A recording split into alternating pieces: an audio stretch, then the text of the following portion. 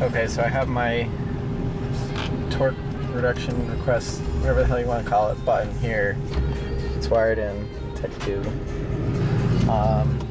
It's kind of rainy out, so I'm going to try to, well, make it spin out. And then when the tires start spinning, I will press the button and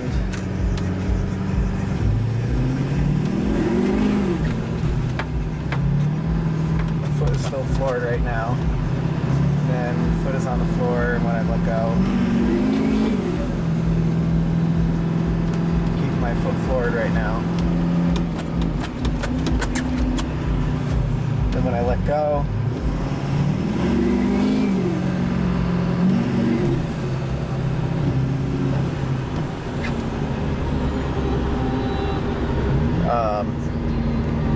and if you look, I'm not screwing with the throttle position.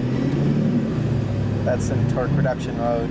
You see pedal floored. In here, it's not doing anything. So I'm not messing with anything that's a safety issue or something. I'm